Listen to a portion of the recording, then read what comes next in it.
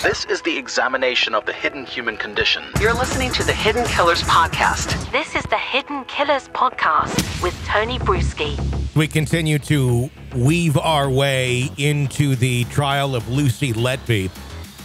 We are up to day number 3, where chilling details continue to emerge. Well, multiple attempts to kill premature babies. What a sentence to speak about anyone committing. I think that's why she was able to get away with this for so long, allegedly, because who would do something like this?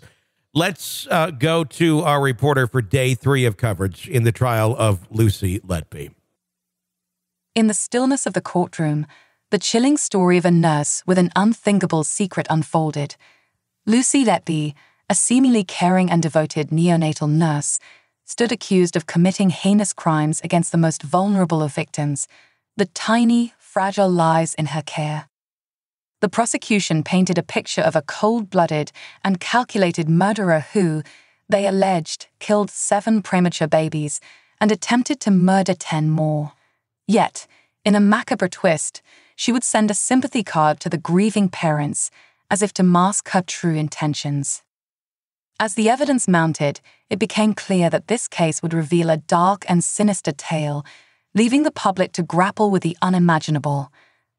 The prosecution's chilling opening statement set the stage. It was persistent, it was calculated, and it was cold-blooded. The heart-wrenching story of Baby I encapsulated the horrors that befell these innocent infants. Born at just 970 grams, Baby I had overcome her fragile beginnings and was, by all accounts, thriving. However, her fate would take a tragic turn when Lucy Letby, as the prosecution alleged, attempted to murder her on 4 separate occasions. Despite Baby I's resilience, Letby ultimately succeeded in ending her short life. In the days following Baby I's death, Letby was seen smiling, even going so far as to reminisce with the grieving mother about the baby's first bath. She seemed to show no remorse for her actions, the prosecution alleged. During the trial, the jury heard how Letby had sent a sympathy card to Baby I's parents, claiming it was not normal, but that it was the only time she had ever done it. She also admitted to keeping an image of the card on her phone. Despite these seemingly compassionate gestures, the prosecution argued that her true intentions were sinister. As the trial unfolded, the prosecution delved into Letby's actions during her shifts at the neonatal unit. They alleged that she had attacked Baby I on 4 separate occasions, each time leaving the infant in dire need of medical intervention. Despite her colleagues' best efforts to save Baby I, her condition would continue to deteriorate until she ultimately passed away. The prosecution also pointed to Letby's online activity, revealing interesting Facebook searches she made following the incidents. A week after Baby H's second collapse, Letby searched for child A's mother, the father of twin children E and F, and the mother of Baby I, all while she was on her day off. The prosecution argued that this behavior was both suspicious and incriminating. As the story of Baby I drew to a close, the prosecution turned their attention to the other victims of Letby's alleged crimes. They detailed the tragic stories of Child J, Child L, Child M, Child E, Child F, Child O, and Child P. Each case followed a similar pattern. Infants who were thriving suddenly experienced unexplained collapses, breathing problems, and critical desaturations. In the case of twin boys Child L and Child M, the prosecution alleged that Letby attempted to murder one by poisoning him with insulin while injecting air into the bloodstream of the other. They further pointed to the fact that Letby was only supposed to be working day shifts due to concerns about the correlation between her presence and unexpected deaths and life-threatening episodes during night shifts.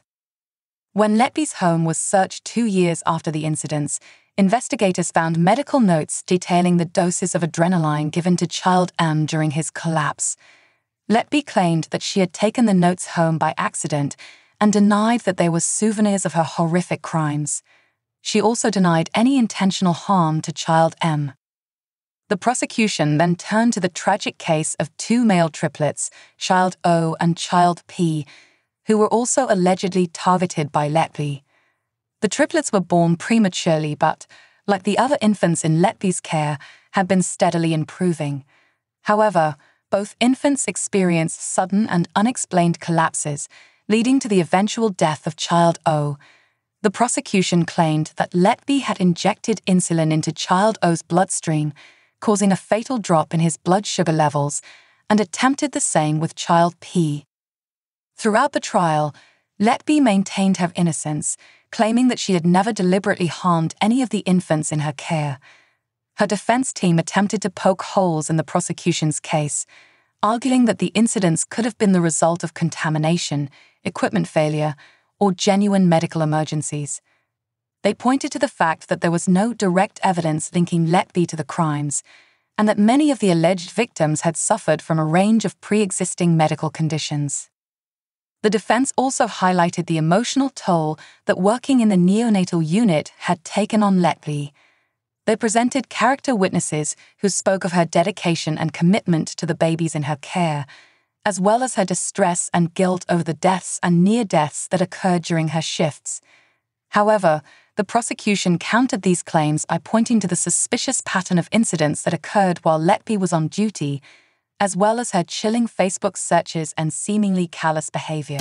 You're listening to the Hidden Killers Podcast. Hidden Killers Podcast with Tony Bruschi.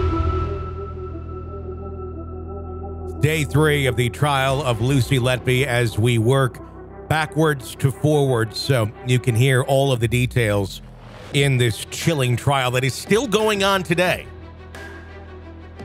We're going to continue to cover that for you right here. Press subscribe wherever you download podcasts. You don't miss any breaking updates or discussions on these cases. My name's Tony Bruschi. Stay with us.